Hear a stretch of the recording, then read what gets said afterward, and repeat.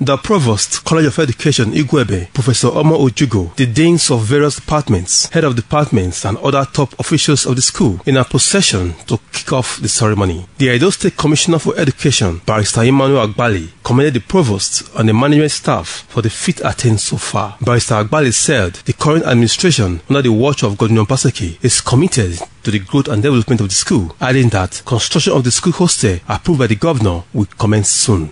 This college for this administration stands as a model for us to achieve our reform agenda in the education sector.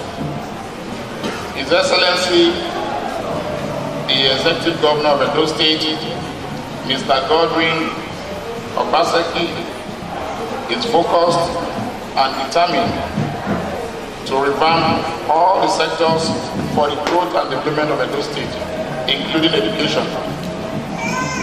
Mr. Governor is anxious and committed to the meaningful impact which education should play in the true transformation of the quality of lives of Edo people.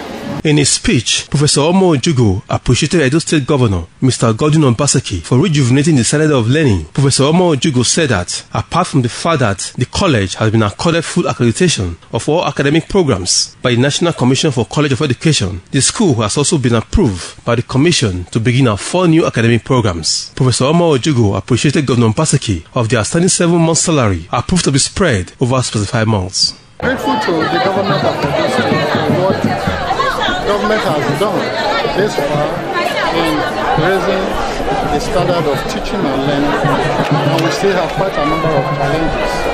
We don't have the desired number of staff across the various departments and schools, both in academics and general labor requirements. For instance, we have only 4 laborers. We don't have security posts, we have few security staff. There is no perimeter fence. There is no school gate. Our roads are devastated by erosion. And now this roads start, government has promised that hostels will be built for us. So we need all of these things. Some matriculated students express enthusiasm to learn. The school is nice. I was actually motivated by my mom to come and study here, and she really told me good things about the institution because she actually passed through this institution. Deans of various faculties presented the matriculated students to the provost, while the students later took their matriculation oath. Fedinard Osakue reporting.